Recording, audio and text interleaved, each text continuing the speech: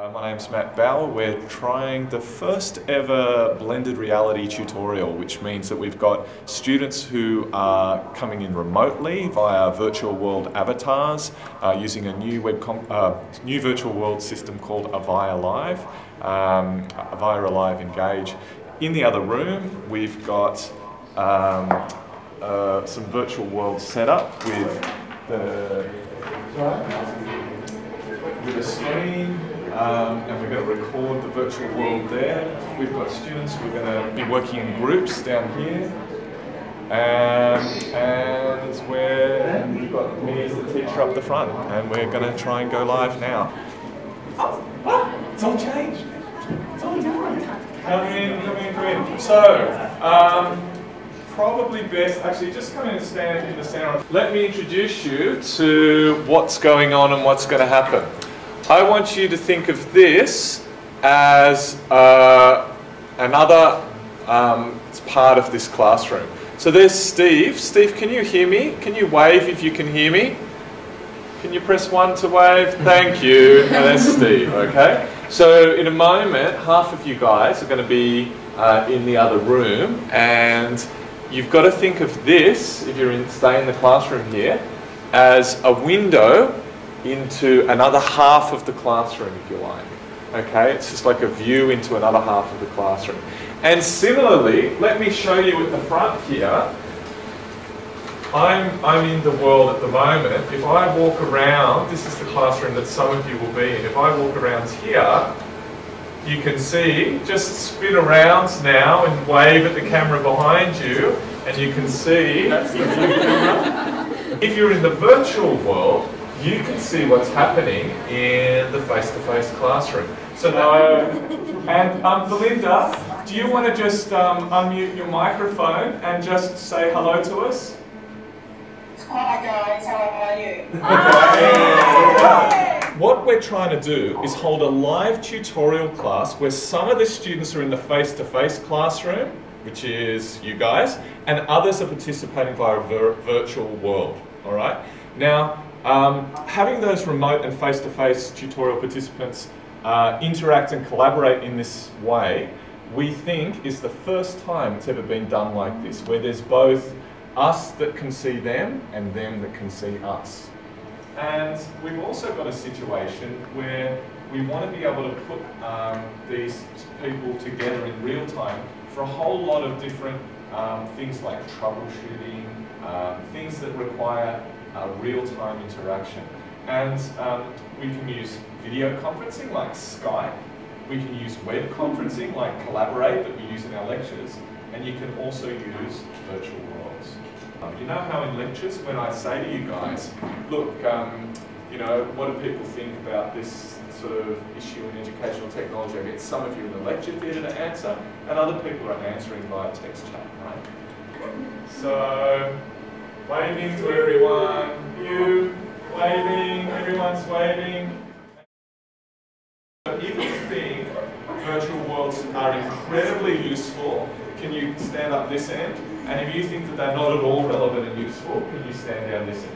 And facing the rest of the class. So what we've got is sort of people grouped along that spectrum. Now, what I want to hear from different people in the group is why you chose that particular point. Belinda, you're sort of in between those. Could you share your perceptions about the usefulness and relevance of virtual worlds in education? Okay, I'll just let you know my network is not so good, so you may have problems hearing me. Basically, just in between those two, there are cases where virtual reality would be really useful, particularly for students, obviously, who aren't able to physically go to the class for whatever reason, sickness, anything like that. But as Carolyn said, it has to be appropriate to the situation. So I think it will be very useful. So we're going to now spin to the real classroom here, and we're going to see some different ends of the spectrum here. So, Courtney? Okay, I think very relevant, that's where I am. Actually, we were just talking about this with my society and culture class. We were saying that with the socialisation process in school, maybe if you're in a remote village, there's only a few teachers that you can get socialisation from. But if you're in the North Shore, there are so many different teachers, so many different students which you can get your socialisation, your perspectives from. So if there's a virtual world where maybe some rural students can have it in a North Shore kind of classroom, they're given so many different perspectives on life, so many different opinions, so they can interact a lot more from their remote village. So yeah, Philip, what do you think? Why is it not so relevant to you? I think it probably is relevant. Maybe the technology needs to get a little bit better to make it a bit easier and seamless. But I'd also like to compare this with something like Blackboard Collaborate, and maybe that's a bit more straightforward, less distractions. It has you speaking, the slides coming up in real time, and you can ask questions without all the moving around and like what's... That's a really good point. We're going to do a bit of group work. And what I want you to do is in your groups have a bit of a brainstorm for the advantages and issues. So we've had an initial discussion to get your mind going and see where you're positioned. But now I want you to see how many different advantages and issues associated with the use of virtual worlds you can come up with. If you're a student in the virtual world, I want you not yet, in a moment, to go outside and to your left and around the brick wall, and there's 3 breakout rooms. Breakout room 1, 2 and 3. Can you evenly divide yourself into those 3 rooms? So your room is a different room. Facing. Yeah, there you are.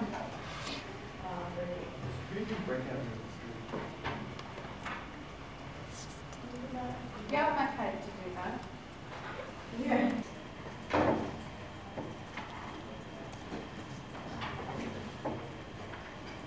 Yeah, and they can also go to other countries in different senses where they're really able to realise. So they can... But my avatar's called version 1. Oh, okay. No, you know when the put up network availability. So let's look at breakout room 1.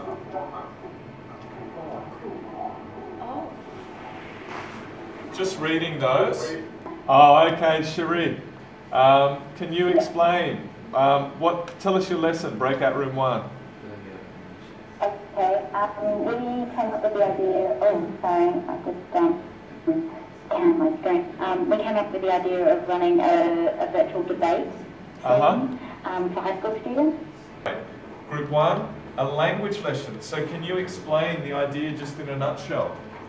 So basically what we were just saying is that sometimes schools have a sister school overseas, so like a Japanese sister school that you can interact with. So if we were to have some students from Australia to go overseas to our sister school in Japan, we could do a Japanese lesson via face-to-face with the Australians and the Japanese students in classroom, as well as virtual or both virtual. So we could have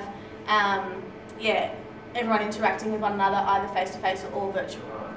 But before we finish, I'd just like to say that I think, as far as we know, that you were the first people in history ever to do a blended reality tutorial. So can everyone please clap and jump up there?